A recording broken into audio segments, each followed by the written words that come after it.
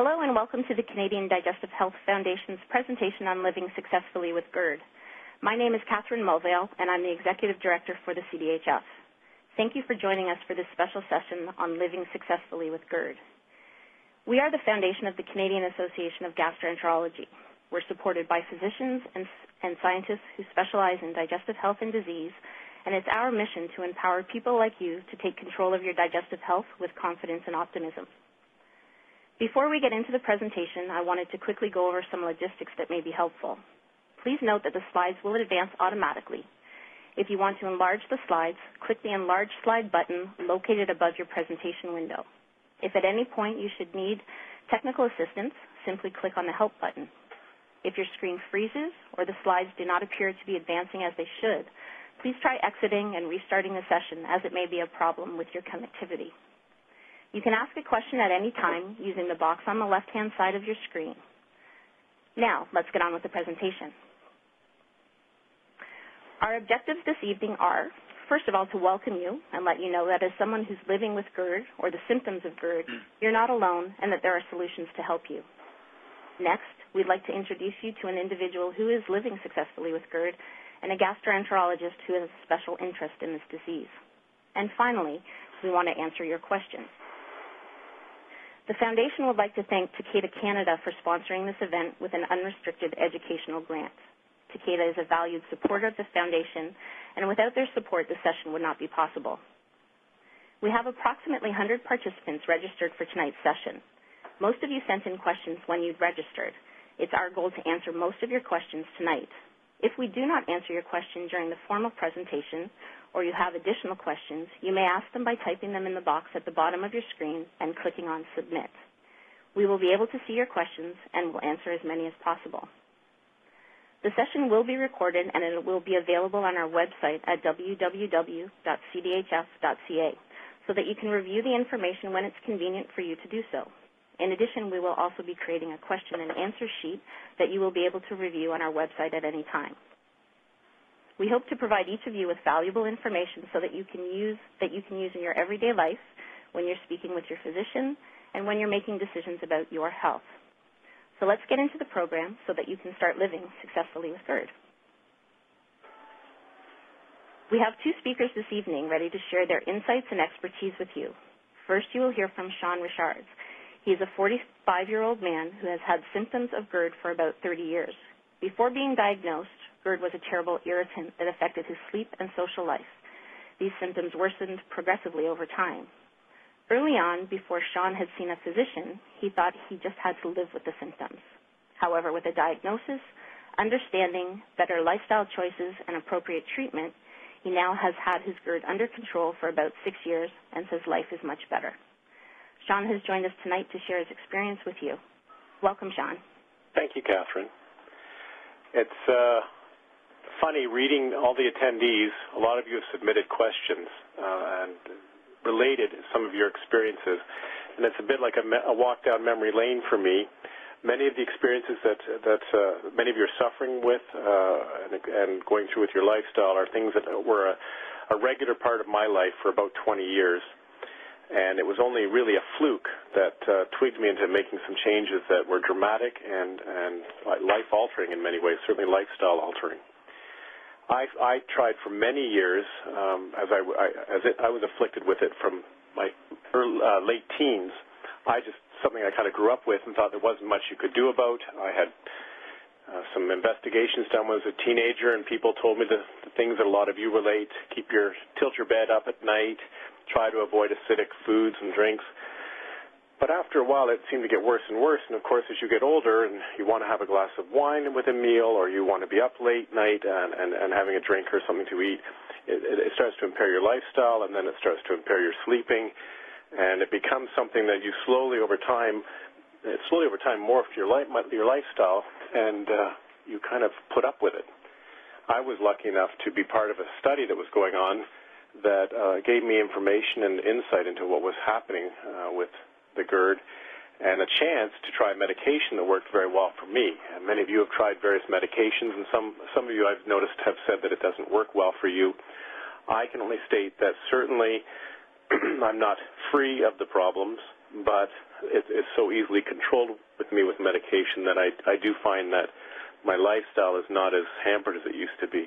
And it's important to keep in touch with your physician and to bring issues up with your physician on a regular basis, since I've learned how many things had changed over the 20 years that I had last bothered to talk about it with a doctor. And now I regularly try to look around to see what new information is out there, what's happening with drugs, with remedies, herbal remedies, other things that might work, that might be worth trying. At the end of the day, it was critical for me to have a sense of that, to have that awareness to what was going on and the small changes I could make as well as the big changes I could make, since it certainly seems that not everyone is going to benefit from one particular method, either of medicine or of lifestyle changes. And as I've seen in a lot of the questions that have been put up already, a lot of people have tried a lot of things, and it's really a matter of not giving up until you find something that can work for you. I had always thought that there was nothing that really could be done short of surgery, and I've learned that now I don't really have to worry about going down that route, perhaps. One other issue was that it was very much more serious than I thought. Beyond the lifestyle, beyond the pain, it was a serious issue that a condition, a precancerous condition like Barrett's syndrome was developing, and thankfully that was identified. And within weeks, certainly within months, things had changed dramatically as a result of taking steps, successful steps to make a change in that.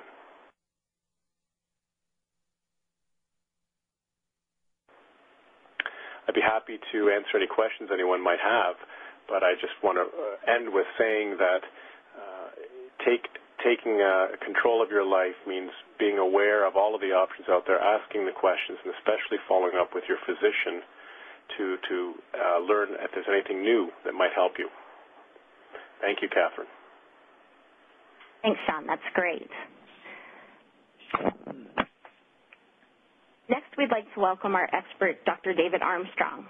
Dr. Armstrong is a specialist in gastroenterology who's had a particular interest in GERD and Barrett's esophagus for over 20 years.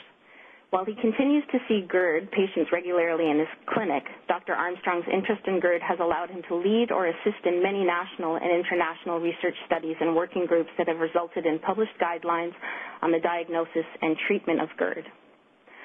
Dr. Armstrong says his work has provided him with a deeper understanding of GERD and its impact on quality of life for millions of Canadians. This understanding has prompted his involvement in many educational programs for the general public, patients, and healthcare professionals to raise awareness of GERD and to improve management of the disease. Dr. Armstrong hopes to share some of his insights with you tonight and show how an improved understanding of GERD can lead to lifestyle changes and treatments that offer better disease control and a better quality of life. Welcome, Dr. Armstrong. Thank you very much indeed, Catherine, and thank you also to Sean for giving his, as it were, personal perspective on gastroesophageal reflux disease. As you'll see from the slide in front of you, I actually wanted to cover a number of areas this evening related to gastroesophageal reflux disease, or GERD. And I wanted to start out by giving some of the background about why GERD develops, because I think with an understanding of why reflux occurs, it's possible to make decisions for yourself about how to try and improve your life. Moving on from that, I then want to talk about some of the potential triggers to reflux disease and to symptoms, possible complications, which Sean mentioned, the development of Barrett's esophagus and what that means in the long run. We'll then talk about some of the solutions. Medications are obviously important for a proportion of people, but they can be supplemented by other lifestyle choices and lifestyle measures that make life much more manageable. And then that really leads into how best to deal with what really is a chronic condition and how to minimize the effects so that you can enjoy the rest of life, because reflux disease really should not be messing up your life or impairing your quality of life. So I'm going to start with a little bit of background about gastroesophageal reflux disease and to point out, as I think Catherine and Sean said, which is that if you have reflux disease, you're by no means alone. Gastroesophageal reflux disease is the most common acid-related disorder in Canada, and by acid I mean stomach acid. And it has significant effects on people's quality of life personally, and also has significant effects from a society point of view. Reflux patients are absent from work for about 16% of each year due to their symptoms, and these are data that we have from collecting data around Canada. That's a workforce productivity loss of 1.7 billion hours. So the effect on the economy and society is huge. On average, about 5 million Canadians experience heartburn or acid regurgitation at least once a week. And as we'll see later, those are the major symptoms or the most common symptoms of reflux disease. So that means that 1 in 6 Canadians has reflux disease. If you go to a ball game and there are 100,000 people there, that means that there are about 15,000 to 20,000 people in the stands who have reflux disease. People with chronic symptoms, either reflux disease or ulcer disease, acid-related disease, are absent from work about 8 to 10 times more often than healthy people, and it has a significant effect on productivity. Patient concerns and treatment about indigestion cost the Canadian healthcare system about $500 million a year, and the annual sales of prescription and over-the-counter antacids, anti-ulcer medications, and reflux drugs is about $2 billion a year. Now, the aim in saying that is not to say that we shouldn't be spending that, but to point out that it is an important condition which bears recognition for the effect that it has for those who suffer from reflux disease and also for the rest of society. And as I say, the major part to this is understanding what is reflux disease, what are the symptoms that it causes, as we've seen from the questions, and I've seen, how do I know that I have reflux disease, and then understanding why it is that this occurs. And for most of us, the way that we know how we have reflux disease is because we get symptoms. And the most common reflux symptoms or GERD symptoms are firstly heartburn, and secondly regurgitation. Heartburn, it's a funny term because although it's commonly used, it doesn't affect the heart, and unless you've had burning, you don't know that it's burnt. But the term is heartburn, and it's a burning feeling in the chest, at the bottom end of the chest or upper part of the abdomen that may rise up towards the neck or to the back of the throat. Regurgitation is often associated with this, but regurgitation is a feeling of stomach contents rising up into the back of the throat or the mouth. So there's often not just a burning, there is a feeling of liquid there or a taste from food that's come up from the stomach. So although those are the most common symptoms of reflux disease, they're by no means the only symptoms, and many people have other symptoms as well, or may only have symptoms that are not recognized as heartburn and regurgitation. So some people with reflux disease experience a sour taste in the mouth. Some people just have a burning feeling either at the top, at the back of the throat, or lower down in the upper part of the abdomen below the rib cage. Reflux disease can cause pain without burning, so chest pain that some people feel is like a heart attack can also be due to reflux disease, and it can cause stomach pain that people may think is dyspepsia or even ulcer pain. The other thing that we're realizing is that reflux disease doesn't just produce local symptoms, it can also produce more general effects, and we're realizing that it has a significant effect on sleep patterns for many people. It may be that it wakes people up with typical symptoms of heartburn or regurgitation, so they wake up in the middle of the night with this burning sensation, or it may be that with stomach contents trickling up or regurgitating into the back of the throat, it can produce a cough or shortness of breath or even a choking feeling. In other cases, it just disturbs people's sleep so that they feel tired and worn down the next day without them realizing precisely why this has happened. So you can see that reflux disease actually covers a number of different symptoms, and you need to be aware of these so that you can decide how best to try and manage them. So we know what reflux disease causes in the way of symptoms, and that really then takes us on to the next question, which is, what is reflux disease? And reflux disease is a medical term, or gastroesophageal reflux disease is a medical term for a condition in which liquid or food in the stomach moves upwards or refluxes from the stomach back up into the esophagus, and it may just go a few inches up, or it may go right the way up to the back of the throat. and that's how it causes symptoms and can cause injury or inflammation in the esophagus. So this is gastroesophageal reflux disease or reflux disease. And we diagnose reflux disease if people have evidence of injury or inflammation in the esophagus. The most common things that we see if there is an abnormality are what are called erosions. That's called erosive esophagitis, where there are like mini ulcers or micro ulcers at the bottom end of the esophagus due to the effect of acid and or pepsin, a digestive enzyme from the stomach that causes irritation and damage to the esophagus. As time goes on, the injury caused by the acid and pepsin can lead on to larger ulcers. It can lead to scarring when the ulcers heal, which can cause narrowing of the esophagus, and sometimes these areas can become badly ulcerated and may bleed.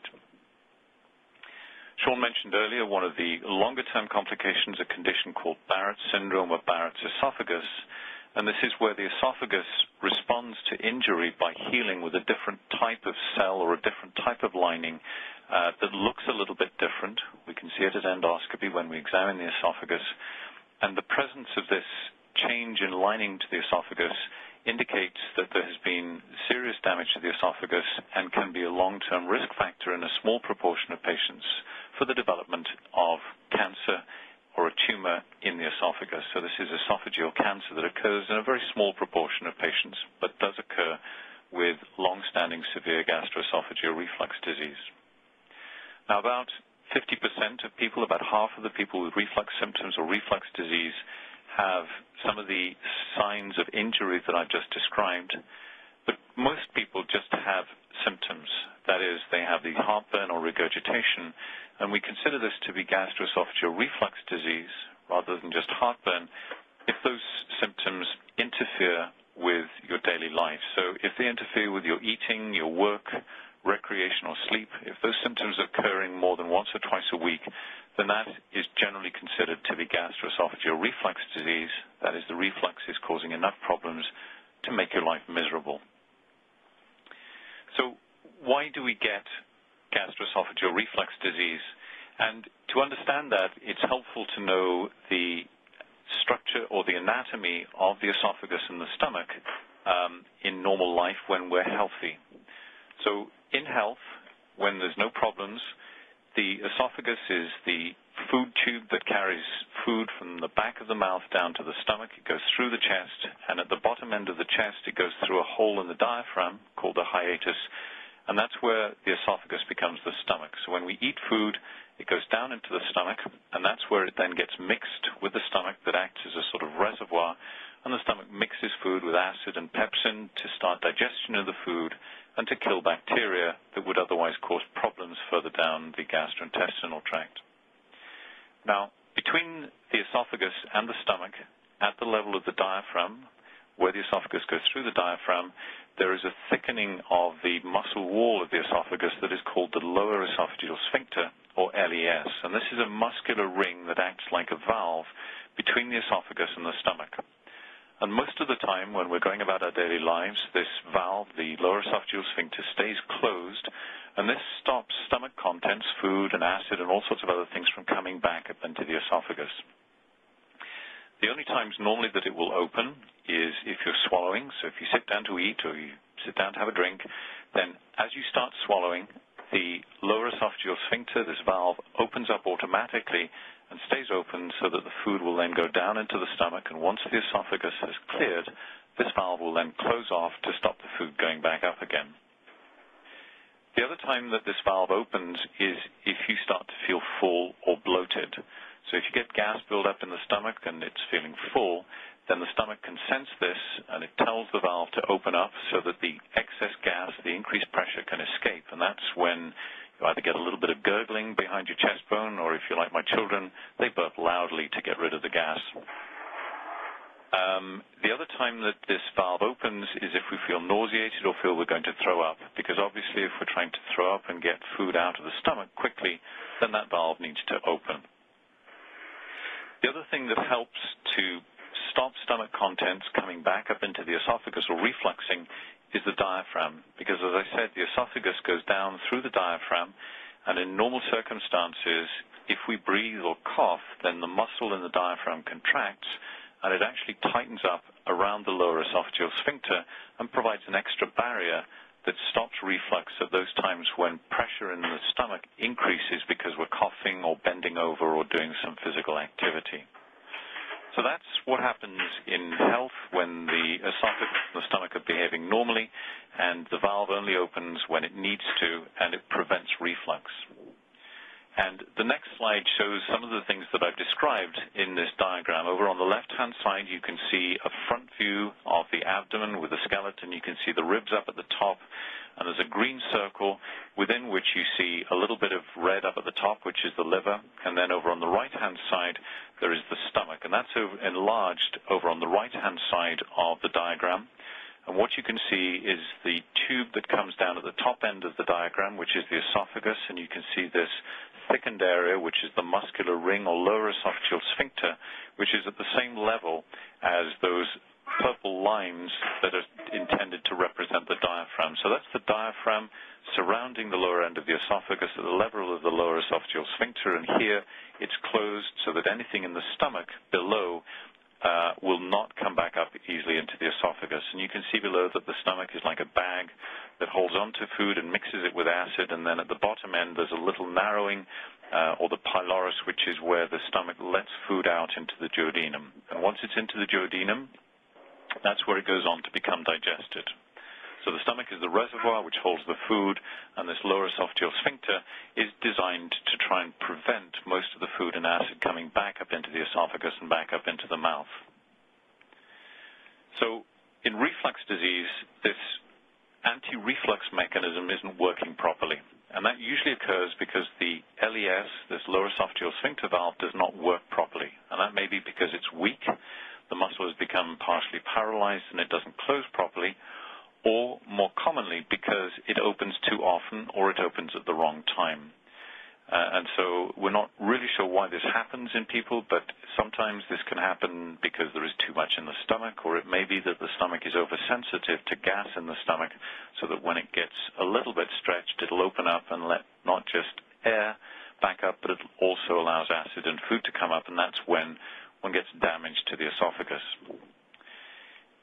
In addition to the LES, I mentioned the importance of the diaphragm. So sometimes if there's a problem with the diaphragm, it won't be able to squeeze properly around the lower esophageal sphincter, and that happens particularly if somebody develops a hiatus hernia. And a hiatus hernia happens when the fibrous tissue that holds the lower esophageal sphincter in place becomes weakened, and that allows the esophagus to shorten a little bit, and it pulls a little bit of stomach up into the chest and separates the lower esophageal sphincter from the effect of the diaphragm. So the two parts of the anti-reflux valve are then separated, and they don't work as well. Occasionally, reflux can be worse if the esophagus doesn't contract properly, so it doesn't clear food and acid back down into the stomach properly. And sometimes also we can have worse reflux disease because the stomach doesn't empty properly. And if that happens, then food and acid stays in the stomach for a longer period of time and is therefore more likely to go back up into the esophagus. And that's particularly a problem if one eats late at night, because at nighttime digestion slows down, and if there's food and acid in the stomach and we then lie down and the valve isn't working properly, then the food will go back up into the esophagus. Some people who have diabetes, sugar diabetes or diabetes mellitus, may have slow stomach emptying, and that can make them more liable to developing reflux disease. So the next diagram that we can look at shows what happens if the stomach is full. Over on the left-hand side, you can see this diagram of the stomach, which has got a lot of liquid and food at the bottom, and you can see there's a green arrow which is being diverted off to the right, and that's because the lower esophageal sphincter, that muscular valve up at the top by the diaphragm, is closed, and therefore the liquid and gas isn't going back up into the esophagus. The enlarged view on the right-hand side, however, shows that when that valve is open, then the arrow is pointing up and is going up into the lower end of the esophagus, and it allows acid and pepsin and food to go up into the bottom part of the esophagus, where it causes irritation, inflammation, and burning or pain. So this is what happens in about half of the people with gastroesophageal reflux disease. The stomach contents have gone back up into the esophagus and have caused these little areas of erosions or damage that are what we see if we do investigations with endoscopy for reflux disease. So I told you some of the mechanisms about why we develop gastroesophageal reflux disease, but that doesn't really tell us why reflux happens at some times and not others, or why we get symptoms at some times and not others. And so there are a number of things from a lifestyle point of view, from a diet point of view, that can make reflux worse. And I want to go through some of those over the next couple of slides. Now, in describing these, this is not to say that reflux disease is your fault or that it is these things that have caused the reflux disease. What we're looking at are things that will make your reflux worse or may make them worse if you already have that tendency to develop reflux. So there are a lot of studies now that show, for example, that as we become heavier, we become more likely to get reflux disease. And there are big studies across North America and across the Western world showing that as the population tends to become heavier, so the likelihood of reflux disease becomes greater. I mentioned before that eating late in the evening and eating just before going to bed can increase the likelihood of reflux at nighttime. And at nighttime, when we're sleeping and we're lying down, anything that refluxes into the esophagus is likely to hang around for a longer period of time and is more likely to cause symptoms, to cause sleep disturbance, and to cause damage. Anything which increases pressure in the abdomen, strenuous exercise, bending, stooping, heavy lifting, all of these are things that increase the pressure in the stomach and can therefore increase the likelihood that acid will come back up into the esophagus. And in fact, stress can also make reflux more likely and can make the symptoms worse. Now, it's not that any of these is the single cause of reflux disease, but they do play a role sometimes in making the symptoms worse. And if we know this, then we have a way that we can try and make symptoms less common or less troublesome.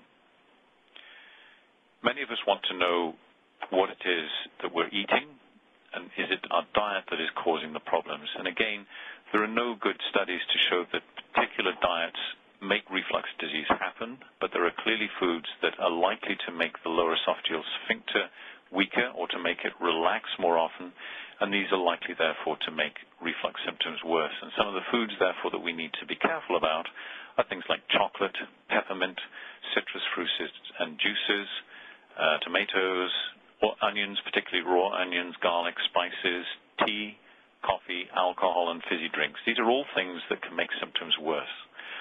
Now, again, it's not that these have to be avoided completely, but one needs to know that they do cause some of the symptoms, or they can do, and therefore how to adjust what one eats, when one eats, and how much one eats to try and reduce the likelihood of having symptoms without making life truly miserable.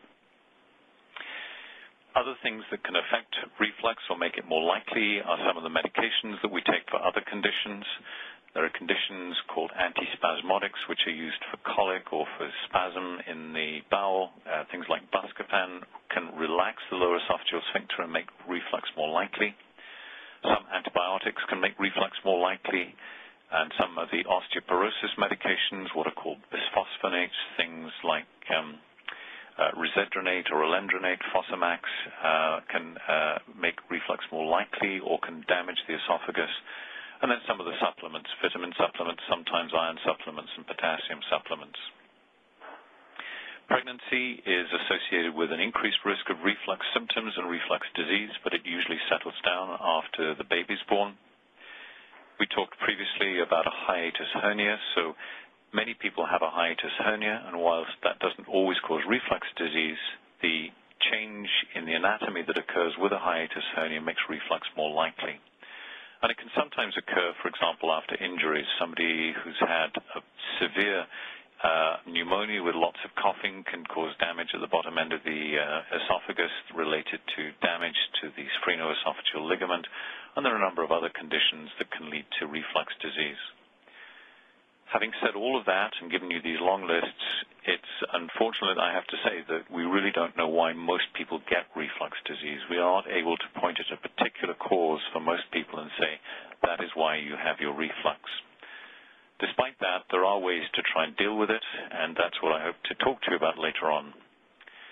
Now, many of us get heartburn, and occasional heartburn actually is not reflux disease. If we go out and have a big meal or we have a little too much wine, then that can cause some of the burning sensations that are associated with and typical of heartburn. But if it only occurs occasionally, that doesn't mean that you have reflux disease, and generally it doesn't mean that you have any risks associated with reflux disease. Reflux disease is diagnosed when people develop what are called troublesome symptoms, that is, symptoms that occur 2 or more times per week, symptoms that are severe, for example, chest pain that interferes with daily life, and symptoms that suggest that there might be complications. So complications suggest that sometimes, not always, but sometimes reflux disease can be more serious. Clearly, troublesome reflux symptoms are common. I told you before that about 5 million Canadians have gastroesophageal reflux disease, and certainly not everybody with reflux disease has complications or problems. The erosions that I told you about occur in about a half to 1/3 of patients with reflux disease, that is, patients with typical symptoms. And generally, these are not a problem because they will heal very well with prescription medication. A smaller proportion of people develop the other complications that I told you about, ulcers, scarring, and bleeding, but that's only about 1 in 10 to 1 in 20, between 5 and 10% of people with reflux disease. And Barrett's esophagus is even less common. That's probably about 3 to 5% of people who have gastroesophageal reflux disease. Cancer of the esophagus is even less common. It is certainly not one of the most common cancers in Canada, but it probably occurs in about 1 in 10 patients over their lifetime if they have Barrett's esophagus. Recent studies suggest that good treatment of Barrett's esophagus will actually reduce the risk of cancer developing. So again, this is not something that people need to get panicked about, but it's important, and as Sean said, it's important to discuss this with your physician so that you know that you're being treated appropriately. And this next slide here is a diagram of the lower end of the esophagus, and you can see this slightly purplish area at the bottom end of the esophagus, which indicates the change in the lining in the esophagus that is intended to represent Barrett's esophagus, which is this healing of the area with a different lining that is actually protective against acid that is refluxed up into the esophagus. So for those of us who have reflux symptoms, then the question is my reflux disease serious? And in general, as I hope I've been able to show you, most people do not have serious problems or serious complications related to reflux disease. And the major way that we identify whether or not somebody may have serious reflux disease is related to the other symptoms that they may develop. So if with reflux disease you have difficulty swallowing, food seems to stick or catch on the way down, if you have pain when you swallow, or if you have nausea or vomiting, then these suggest that there may be more serious complications that need to be discussed with your physician and may need investigation. Any evidence of bleeding, that is vomiting blood or passing blood in stools or passing dark black stools that suggest that there may be some bleeding with digestion, all of these suggest that you should see your physician, as should symptoms of weight loss, particularly if you're not meant to lose weight, or if you're anemic, which suggests that there may be some bleeding as well. So any of these would suggest that you should discuss this with your physician. Having said that, the vast majority of complications, symptoms, and issues related to reflux disease will respond very well to treatment.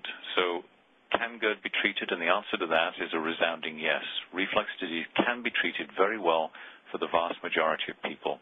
And in fact, most people don't need any tests or investigations before they start treatment.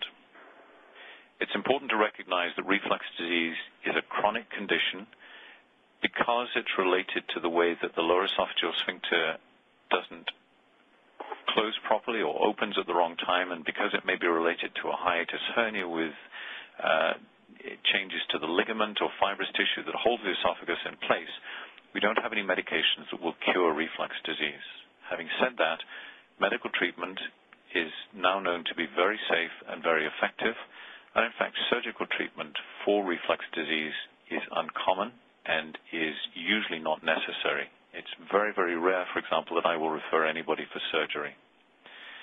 So if treatment controls the symptoms and medical treatment controls symptoms with lifestyle changes, then quality of life improves dramatically, and I think that's one of the things that Sean told us earlier. And we also know that long-term injury and complications medications are very uncommon if there is effective treatment. So treatment is good. So how do we treat? Well, the first thing is if you have symptoms that are troublesome and there are any concerns about it, then you need to discuss it with your physician. One of the first things that's often discussed is lifestyle changes, lifestyle choices that may produce an improvement in symptoms, and that includes avoiding things that will commonly trigger the symptoms. And if there is significant overweight, then a program to lose weight will often be helpful. There are a number of the over-the-counter medications that you can buy directly at your pharmacy that may be helpful in treating symptoms, but for many people, those are not sufficient, and there is no point in continuing with over-the-counter medications if they're not producing an improvement in symptoms. And that's where we move on to prescription medications, the sort of things that your physician can prescribe. And the major classes of drugs that we look at here are, firstly, H2 blockers, H2 receptor antagonists, secondly, proton pump inhibitors, or PPIs, and then rarely there are medications that change the motility of the esophagus and the stomach, and these are called motility agents or prokinetics. Endoscopic treatment is occasionally useful in specific circumstances, and as I mentioned, surgery is possible for reflux disease, but for most people it's unnecessary and it is probably more dangerous and no more effective than medical treatment. But I'll come back to that in a few minutes. Now, in terms of the treatments that we're looking at, medical treatments are designed either to decrease the reflux of food and liquid from the stomach to the esophagus, and that's where we're looking at lifestyle changes with smaller meals so that the stomach will empty more quickly, or these motility agents or prokinetics that will speed up gastric emptying. Now, these can be helpful to some extent, but in general, the most effective treatments are those that reduce the amount of acid in the stomach and therefore the amount of acid that can go back up into the esophagus and cause symptoms and damage. And the medications we're looking at there are either antacids, which are generally available over the counter, and these neutralize acid in the esophagus so that symptoms will improve quickly, or the other medications, the PPIs and the H2 blockers, that reduce the secretion of acid by the stomach so that there's less acid and less volume to go back up into the esophagus. So if we look first at lifestyle changes, these are really based around trying to reduce the amount of food in the stomach and the stimulus to acid in the stomach so that there is less to reflux back up into the esophagus. So avoiding large meals, avoiding meals or snacks for at least a couple of hours before bedtime, both of these are major things that will help in reducing symptoms. It may be helpful to avoid alcohol, spicy foods, and fatty meals, and that's because if these are reflux back up into the esophagus, they can irritate even more than the acid. And in some cases, just swallowing these drinks and foods can cause irritation on the way down, quite simply just because they do tend to be irritant. We've heard about raising the head of the bed, which may reduce nighttime reflux, and there are some studies that suggest it may be helpful to a little bit, but generally it is not a major benefit for most people unless there is a lot of regurgitation. And then for some people, losing weight or reducing the amount of food that is eaten will help to reduce reflux as well. So reflux changes or lifestyle changes are often recommended as the initial treatment for GERD, and it suggests that you do indeed have some control over managing a reflux disease. But although some people do get better with this, I would have to say that my experience is that most people continue to have symptoms despite the fact that they've made these changes to their lifestyle, and the fact that they still have symptoms doesn't mean that they've failed with their lifestyle symptoms. It simply means that the reflux is troublesome enough or severe enough that it needs other treatments. So the next sort of treatments that we're looking at are these over-the-counter medications, antacids that neutralize acid in the esophagus and the stomach, and these can be available as liquids or quick-dissolving or chewable tablets. And as I've said, what they do is they neutralize acid so that there's less irritation and damage in the esophagus. They generally work very quickly, within 1 to 2 minutes, but their action is short-lived, so they often will only last for a few minutes or maybe half an hour before the symptoms start to come back again if you had bad reflux. So they're generally not very effective for treating erosions or damage in the esophagus, and if you need to take large numbers of them, then they can also cause either diarrhea or constipation, which will make life even more miserable. So if antacids are not working, we're then looking at the class of medications known as H2 blockers or histamine H2 receptor antagonists. And these have been around now since the mid-1970s. The first one was cimetidine or Tagamet. And this is a medication which works by reducing acid secretion in the stomach, and that little diagram over on the right-hand side shows that Tagamet or the H2 blockers work by blocking the effect of histamine on the parietal cell, that is a little cell in the stomach that secretes acid. And we generally have about 1 million of these cells sitting in our stomach, pumping out acid most of the time. And the H2 blockers go and they block one of these signals to the parietal cell and therefore reduce acid secretion. They generally work reasonably quickly, within half an hour to 3/4 of an hour, but again, their action is relatively short-lived, usually less than 6 to 10 hours. And although they help erosions and heal some of the damage in a proportion of people, they're generally less effective at healing more severe damage. And because of the way that they work, their effect tends to wear off over time. So after a few weeks of using H2 blockers, their effect is less evident, and the symptoms will often come back again. So they're not necessarily a great long-term solution to treating reflux disease and reflux symptoms. So the other major class of medications that we use that also reduce acid secretion are these medications called PPIs or proton pump inhibitors. And the reason they're called proton pump inhibitors is that they block the proton pump or acid pump that is in the parietal cell, that cell I told you about in the stomach. We have 1 million of these, and each of these has lots and lots and lots of proton pumps or acid pumps that push acid out into the storage area of the cell called the canaliculus, and from there they're released into the stomach. And the proton pump or acid pump is blocked by these medications. So the medication goes, you swallow it, it goes into your bloodstream, it gets concentrated in the parietal cells, and it stops the pump from working for a few days, and therefore produces reduction in acid, and therefore reduces the damage that's caused by stomach contents refluxing up into the esophagus. Now, the problem is that they don't generally work as quickly as the other medications, and their effect increases steadily over about 3 to 7 days. But for most people, they work for a relatively long period of time, up to 24 hours in many people, although in some people the effect will wear off before then, so that people may get recurrent symptoms even if they're taking their proton pump inhibitor once a day. Having said that, they're very effective, and they will generally heal erosions or damage in about 9 out of 10 or 19 out of 20 people.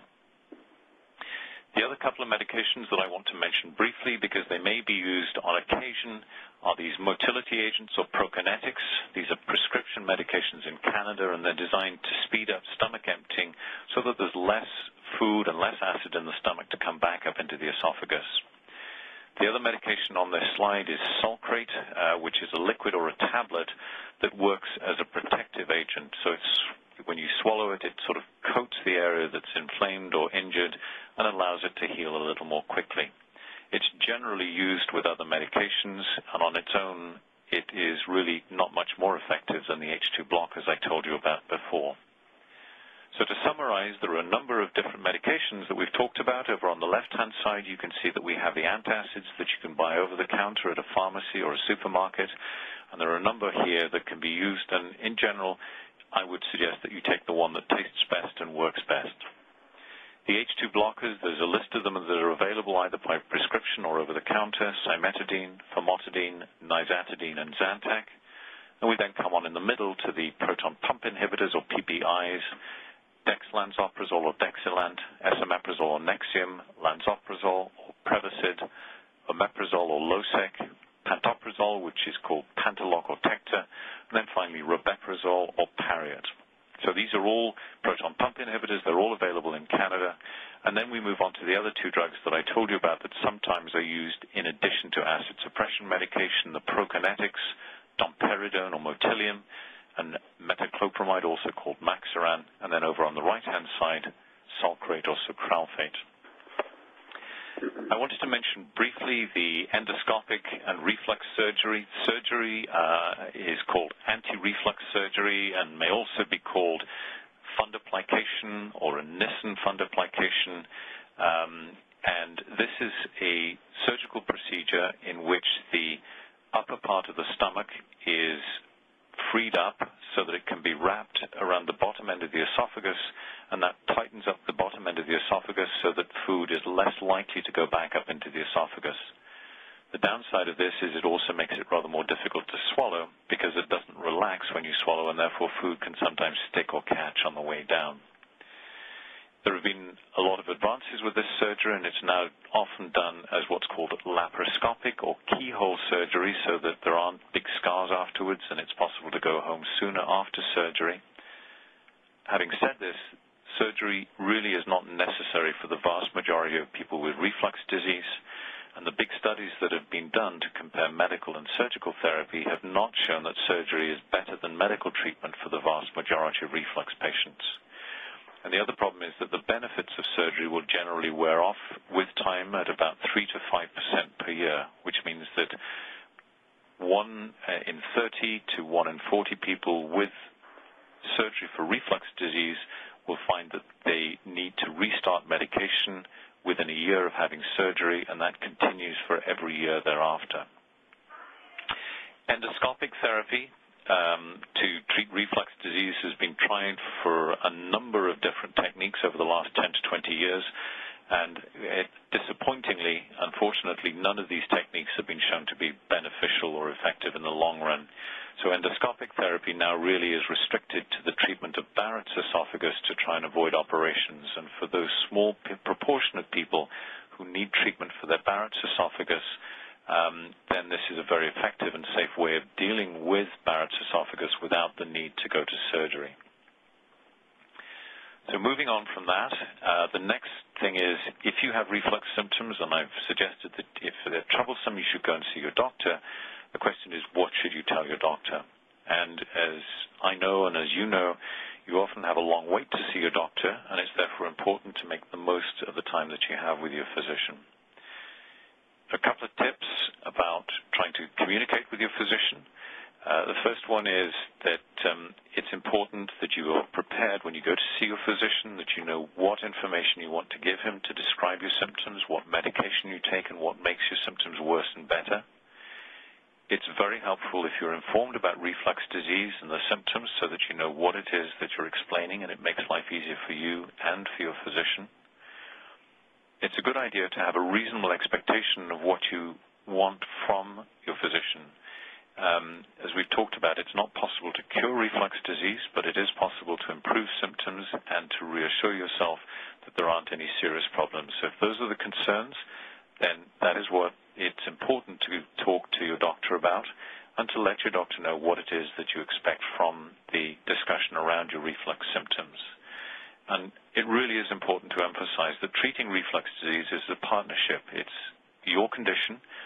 You know what it feels like. You know the problems that it causes you. And if you can explain that to your physician and to your pharmacist, then they'll be better able to help you deal with your symptoms and let you get on with the rest of your life. So with that, what I hope I've done is to give you a whistle-stop tour through reflux disease, what causes it, why it happens, what the symptoms are, what are some of the things that you need to look for, and how it can be treated, and the fact that it can be treated very successfully for the vast majority of people. So I think with that, I'm going to hand back to Catherine, and like Sean, I'd be happy to take any questions that you have over the rest of the seminar. That's wonderful, David. Thanks very much. We have a couple of questions. There's two here that are related that are specific to young people. So the first question is, if a baby or toddler is diagnosed with GERD, will that child grow out of it as he or she ages? That's a tough question, and I can understand it's also a very worrying question if you have a child or a toddler who has reflux disease. I think it's fair to say that we really don't know. I think a proportion of children who have reflux will continue to have problems through the next phases of their life, but that's certainly not true for everybody. Despite the fact that reflux disease is common, I have to say that there's a lot that we don't know about it, and one of the areas where we really don't have a lot of information is what happens to children with reflux disease and do they go on to become big refluxers. I think the important thing through all of this is to make sure that the reflux disease is appropriately investigated and that it's well treated to try and minimize any long-term problems and try and deal with it in the long run. Okay. And then there's a part 2 to that question, which is, are there specific foods that help with digestion and GERD in toddlers and infants to lessen the chances of them having frequent vomiting and the symptoms of GERD? So I think there are a couple of things with that. One is that the general principles of eating that I talked about for adults with reflux disease also apply to children, which is that foods, meals, bigger meals, meals that may be more difficult to digest, heavy meals, fatty meals that empty more slowly from the stomach, are more likely to trigger acid reflux, and therefore they're more likely to cause reflux. So small meals, frequent meals are probably an important part of this.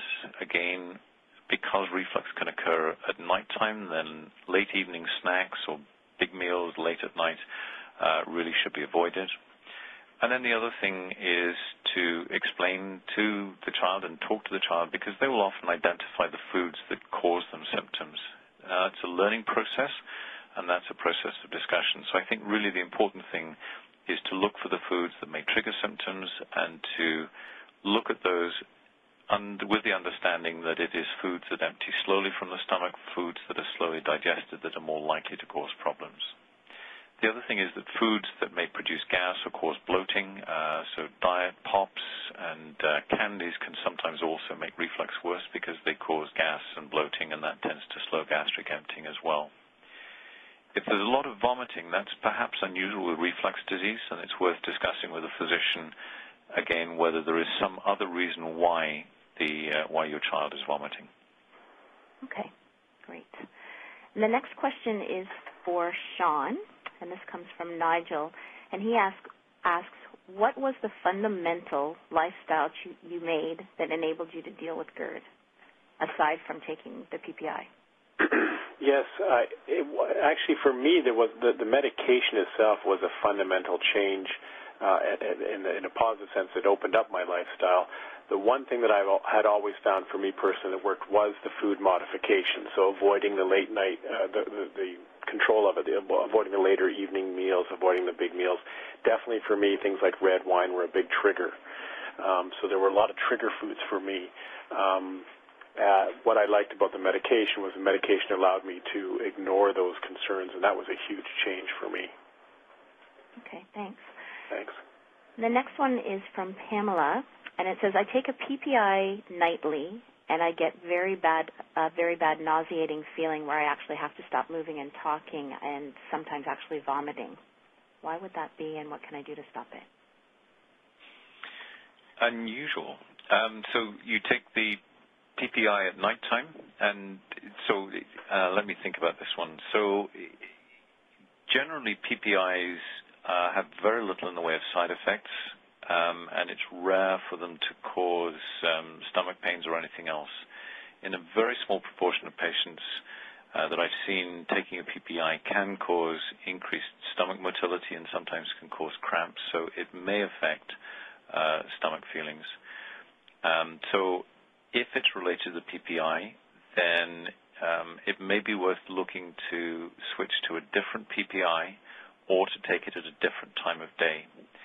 Now, generally for reflux disease, even if it's nighttime reflux, what we suggest is to take the PPI in the morning before breakfast, about 30 minutes before breakfast or before you would have breakfast, and then if you're still having nighttime symptoms, to take a second dose in the evening, either half an hour before an evening meal or, if it's more helpful, about half an hour before going to bed. Now, if you do that, it may be possible to take a lower dose twice a day and still have the same effect as taking it once a day, and that may be sufficient to reduce the symptoms and the nausea that appear to be related to taking the medication. If your symptoms still carry on with that, I think it's important to talk to your physician and make sure that there isn't something else going on in your stomach that's causing the nausea and the stomach pains, because it is possible that there may be something else, like an ulcer, that is causing the symptoms, because that's a little unusual for reflux disease on its own. Okay, great. And the next question is there a way for me to tighten the LES so that I no longer have problems with GERD? Wouldn't that be nice? Unfortunately, there isn't. It's, as I said before, we really don't know why the LES becomes loose. And in fact, in many cases, it's not that the LES, the lower esophageal sphincter, is loose or weak. It's because it opens up at inappropriate times. And it may be a combination of that and a hiatus hernia that then leads to the reflux. So unfortunately, there aren't any medications that will tighten up the LES. There was actually a lot of research over the last 5 to 10 years trying to find medications that would slow or reduce relaxations of the LES, but unfortunately, at least one of those medications is no longer being developed because it was associated with some side effects, and the other one is probably still a couple of years away from market if it comes through. But it may be that in the future there will be medications that will reduce the sensitivity of the LES. Other than that, it's really a question of trying to work with the other things around life, with smaller meals, making sure that the stomach isn't full so that that doesn't trigger the opening of the LES and then trigger the reflux that occurs afterwards. Okay. And the next question is from Keith, and he's asking how smoking affects GERD. So how does smoking affect GERD? Actually, there's very little evidence that smoking affects reflux disease directly. That is not to say that you should smoke. It's just that most of the studies have not shown that smokers are more likely to get reflux than non-smokers. There is a caveat or a warning around that because for those patients who have reflux disease, and particularly those who have Barrett's, then smoking is associated with an increased risk of developing Barrett's esophagus and developing esophageal cancer. But the smoking itself doesn't seem to affect the lower esophageal sphincter. There are many, many other reasons why you shouldn't smoke: for heart disease, lung disease, blood vessel disease, bladder cancer, lung cancer. There are many, many reasons why not to smoke. But reflux disease is one of the very small areas where it's not a reason to stop smoking. Thank you. So the next one is from Anne, and she says, once my symptoms have been reduced from taking the PPI, do I need to continue taking it? That's a very common question, and it really goes back to what I said before about reflux disease being a chronic disease. So the mechanisms that lead to reflux will not be cured and will not go away as a result of a course of medication that has reduced acid and allowed the symptoms to resolve and possibly caused healing. So for most people, they will need to continue medication, but that doesn't mean necessarily that everybody needs to continue taking medication every day. We've done studies in Canada which showed that if people have taken medication every day for between 4 and 16 weeks, and that is been sufficient to bring their symptoms under control, that a proportion of people can then stop their medication. So when these patients in the study stopped their medication, about half of them had their symptoms back within a week to 10 days. So these are people who need to restart their medication and will probably need to take medication regularly from that point forward to keep their reflux under control. Having said that, there was about 1 in 5 to 1 in 10 people who did not need to restart their medication for 6 months afterwards. So not everybody has to continue with the medication all of the time, but there is a reasonably high probability that they will have to. The best way to find out, providing that you haven't got evidence of Barrett's esophagus or damage, and the best way to find out is to take a course of treatment for 6, 8, 10, 12 weeks until the symptoms are under control, and then at some point that's convenient is to try and stop the medication for a few days and see what happens to your symptoms. And if your symptoms don't come back for days, weeks, or months, then you probably don't need to carry on. If you just get occasional symptoms, then you can take the medication for the days when you have the symptoms, and providing that's only once or twice a week, then that's a reasonable strategy that's called on-demand therapy. If you're one of the lucky ones in whom the symptoms have gone away for a long time, then in principle you don't need to take the medication. So it's really a question of trial and error for yourself to work out how best to deal with this. Okay. The next question is from Lisa, and she says, can you develop asthma as a result of having GERD? This, again, has been one of the interesting questions over the last 20 to 30 years. Asthma is a very common condition, and reflux is a very common condition. And the problem is that it may actually go both ways. There was a study from Chicago probably about 10, 15 years ago in patients with asthma which showed that they had an increased risk of reflux disease, which may have been related to repetitive coughing and damage to the diaphragm, allowing a hiatus hernia to develop. So asthma may cause reflux. Similarly, people who get reflux, particularly if there's a lot of regurgitation, may get stomach contents coming up into the back of the throat and causing irritation, which then causes wheezing. So they're related to each other. I think it's generally accepted that most people with asthma, it's not caused by reflux, and most people with reflux, it's not caused by asthma. But in a small proportion of cases, bad reflux, particularly if there's regurgitation, can make respiratory symptoms worse and can make asthma worse. Okay. And then we have there's actually two questions I'm going to put into one. And the first one is GERD related to H. pylori? And is there a connection between GERD and celiac disease? Good. So thanks for putting those together, because I'm going to separate them out again. But that's fine. So gastroesophageal reflux disease and Helicobacter pylori. Helicobacter pylori is a bacterium that infects the stomach. It was discovered or rediscovered by two Australians called Barry Marshall and Robin Warren probably about 30 years ago, and they showed that it caused stomach inflammation and ultimately that it causes stomach ulcers, gastric ulcers, duodenal ulcers, and can lead on to gastric cancer. And they got a Nobel Prize for that about 5 years ago, and it's made a huge difference to gastroenterology. So Helicobacter is a stomach infection that can be cured with antibiotics, and it causes stomach and duodenal problems. There is very little evidence that it actually causes reflux disease. A number of studies have tried to show this, and it's pretty clear that Helicobacter doesn't cause reflux disease.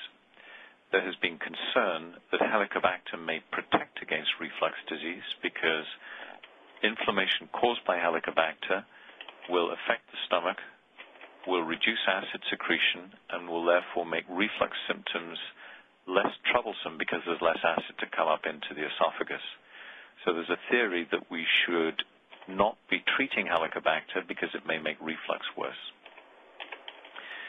Having said that, there have been several very large studies which have shown in patients with reflux disease and in patients who do not have reflux disease that curing Helicobacter does not cause reflux disease, and it doesn't make reflux disease worse in these very, very big studies. So I think the bottom line is that although there's a lot written about this, Helicobacter does not cause reflux disease, and Helicobacter cure doesn't cause reflux disease either. Celiac disease is a little different. Celiac disease is much less common. So Helicobacter infection in Canada affects about 1 in 4 adults.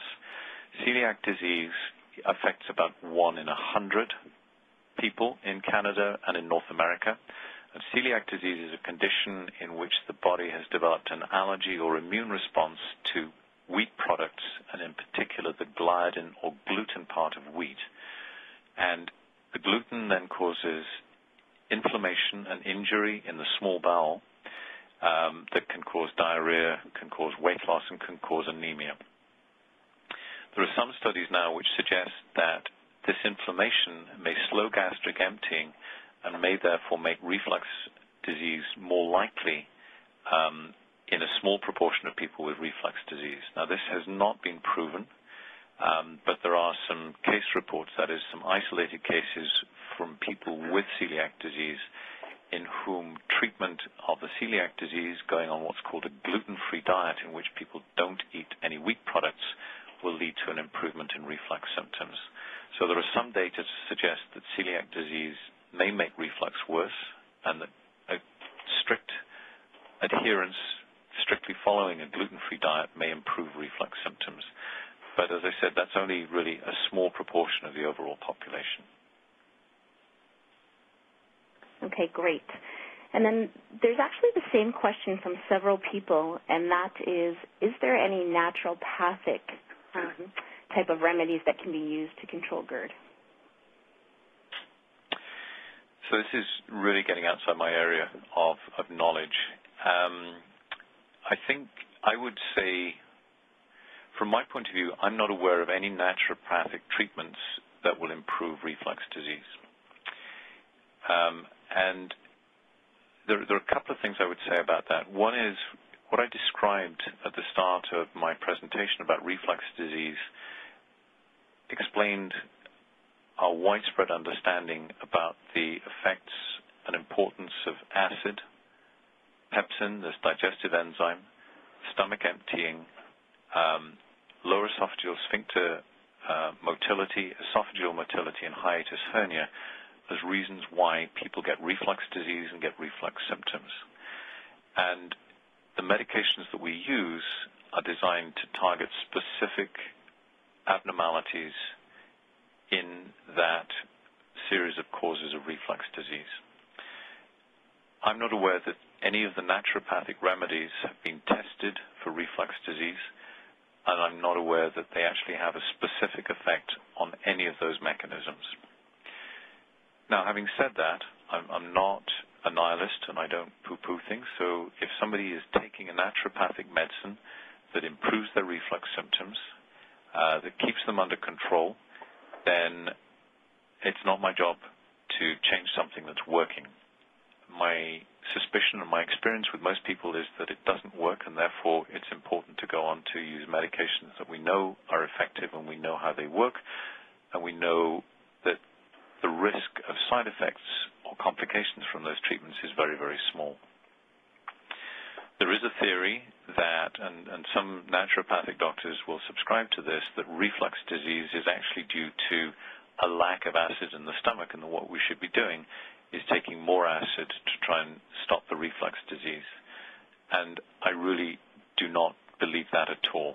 All of the information that we have, all of the treatment studies in thousands and thousands and thousands of patients across the world, all of the investigations that we've done have shown that it is acid and pepsin with acid that produces the symptoms and the damage, and that the healing of erosions, the regression of Barrett's, the prevention of Barrett's is associated with treatments that reduce acid.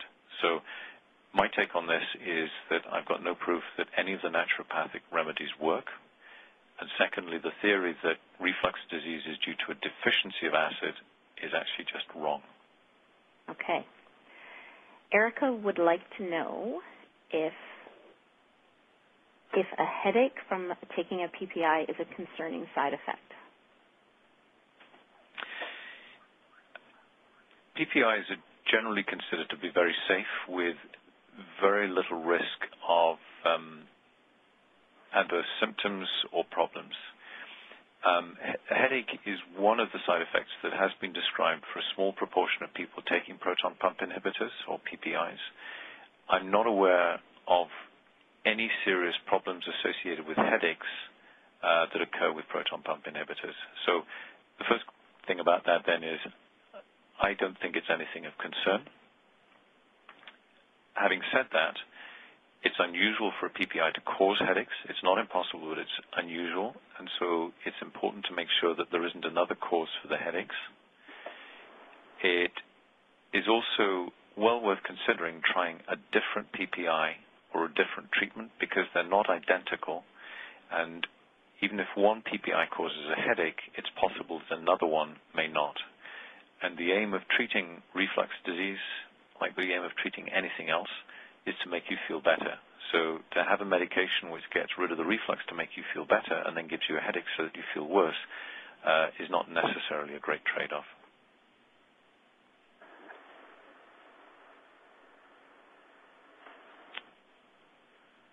Does that answer the question? Yes, that's great. There's another question here asking if GERD could be causing the enamel of the teeth to be damaged.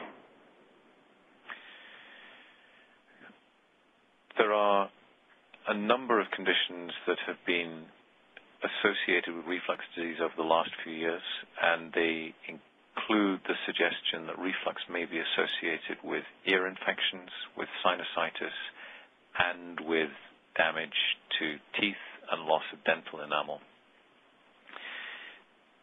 as far as we know, these are relatively uncommon and they're not proven.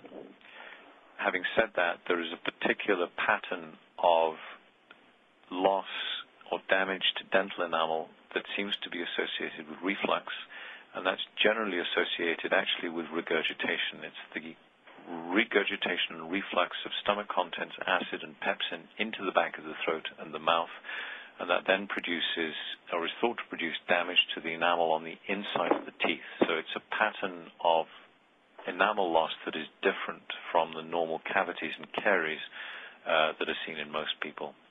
So if the dentist says that this is a loss of enamel around the inside of the teeth, and there's no other reason for that related to sucking candies or eating acidic foods or acidic drinks, then it's possible that it is reflux related, and it may be worth further investigation to see if there is reflux that may respond to treatment. Okay, great. We'll just do two more questions. One is with the reduction of stomach acid by the PPI medication, how does this affect the digestion of food? So this is, again, is an important question, and it's one that people are obviously very worried about. There are a couple of points, I think, that are important to remember. I talked about the stomach producing acid and also producing pepsin, which is a digestive enzyme, and it is well known that the pepsin plays a role in starting the digestion, particularly of proteins. However, it is possible to digest food completely without the use of pepsin or without the pepsin being necessary to start the digestion. So there are people who are able to digest food even if they've had their stomach removed completely. The second point is that although even the strong proton pump inhibitors that are very good at reducing acid, even those medications do not get rid of acid all of the time completely throughout the day. So there are periods during the day, even in people who are taking proton pump inhibitors twice or three times a day, there are periods during the day when there is sufficient acid and sufficient pepsin in the stomach to start digestion and generally to clear away and sterilize most of the food and get rid of the bacteria. So it may take away a little bit of the digestion, but for most people who are otherwise well, then the rest of the digestive system is fully capable of taking over the slight loss of digestive activity in the stomach, and it will not lead to any malabsorption or malnutrition or weight loss. Okay, great. And this will be the final question for tonight. And just before we ask this, I just want to remind everybody that all of the questions that were submitted, we will make sure that there are answers for them. They will just be in printed form, so please make sure that you check back on the website for that. So the final question is, I just had an endoscopy done, and my physician says that everything is normal. However, I have heartburn and constant belching. Is it possible that I'm suffering from GERD, or should I be asking questions about something else? So the likelihood is that you're suffering from reflux disease. And the reason I say that is actually related to one of the slides that I showed, which is that only about half of the people with reflux disease have an abnormality that can be seen at endoscopy.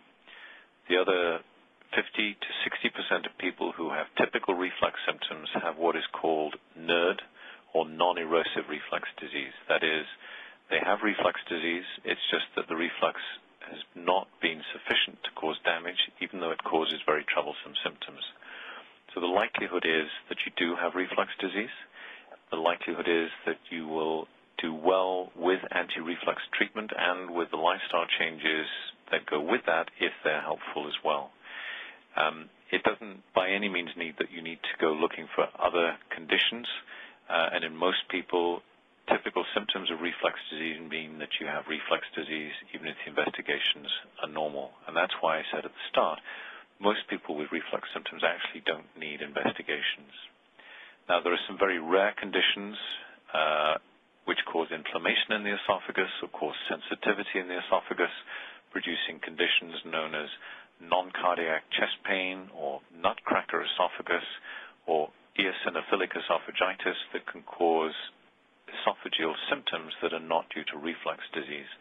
But these are very much less common, and the best thing to do is, for typical reflux symptoms, is to treat it as reflux even if the endoscopy is normal.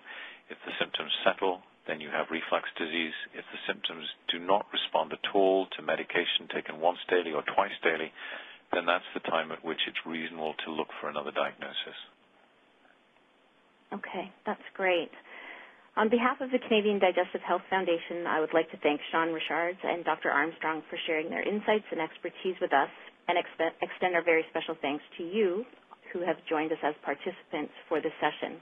We hope that you feel that you've been empowered to live your life successfully with GERD with the information you've been given.